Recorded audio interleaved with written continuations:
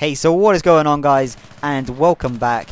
I'm Domino, and we're playing some Battlefield 3, and as promised in my previous video, I'll be uploading some Battlefield, and I'm actually really proud to present you guys this gameplay. This is my first ever game on the DLC on Close Quarters, so last night I was thinking to myself, you know, how can I become a better player? How can I get into Battlefield a little bit more? So I thought, you know what, just buy the premium. So I did that, downloaded the Close Quarters thing, and I was a little bit scared. You know, I was downloading it, I was apprehensive. 12v12 was always going to be a little bit nuts on Battlefield, especially in close quarters, and it turns out to be awesome. Like, this was, last night, I think I can say this, was the most fun I've had gaming in the past year or so, and it was just epic. It felt like there was action every second, and I've only uploaded the first gameplay for you guys to watch, even though the other gameplays I got later on in the night were better.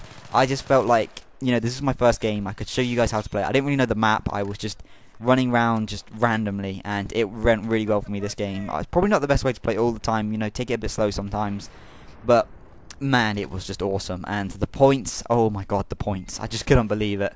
Like, look how many we're getting there. 150 for neutralizing the flag, 250 for capping it, and I was finishing games with like 100k points with a double XP as well, and I couldn't believe it. It was just so epic, and I was a little bit worried going into it, you know, how much like gun skill do you need and stuff, because I'm not really like the best on the sticks and stuff, but I'm quite good at outsmarting people, and in close quarters it's all just kind of gun skill, and I was actually surprised how good I was doing.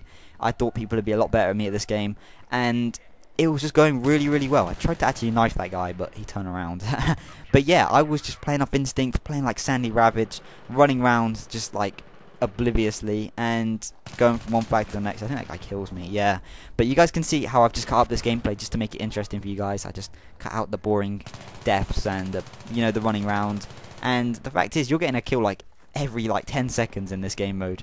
And there are actually flanking routes. The maps, although being close quarters, are actually kind of big, and they've done this really smart in that although the maps are big, they're kind of broken down into small areas, so you're always fighting someone in a close quarter situation, which is obviously what they were going for.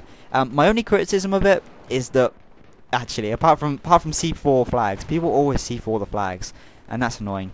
But my only criticism is that you really only need medic. Like, if you had a full team of medic, that's all you need, and maybe you run out of ammo sometimes, but I just find picking up guns is the best way.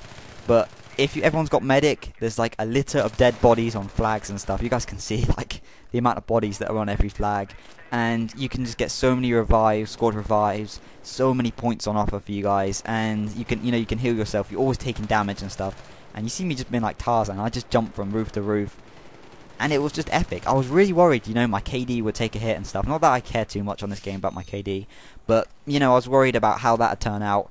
And it was awesome. I was averaging like 4 or 5 kills a life, and I was like, I didn't think going into it, as I said, I thought I was going to get my butt handed to me. But it turned out really good then. Look at this guy. Revive. Just keep reviving people. And the points just never stop, and it just always feels like you're in the action.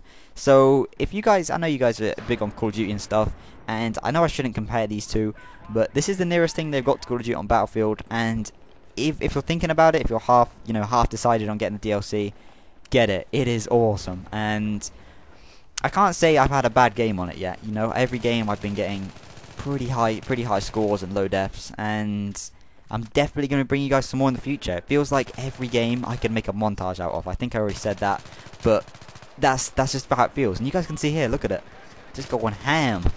And I honestly, I thought it was so fun. And as I said, you know, if they bring maybe some tanks, like, I don't know if it's hard in close quarters, but I haven't played any of the maps. I'm not sure if there are some open spaces, but maybe get the engineer in, you know, make everything a little bit more useful, because as it stands, the medic is the only thing that needs to go, and that's all you need. You only need medic, and you are sorted. But anyway, guys, you see the game is coming to an end here.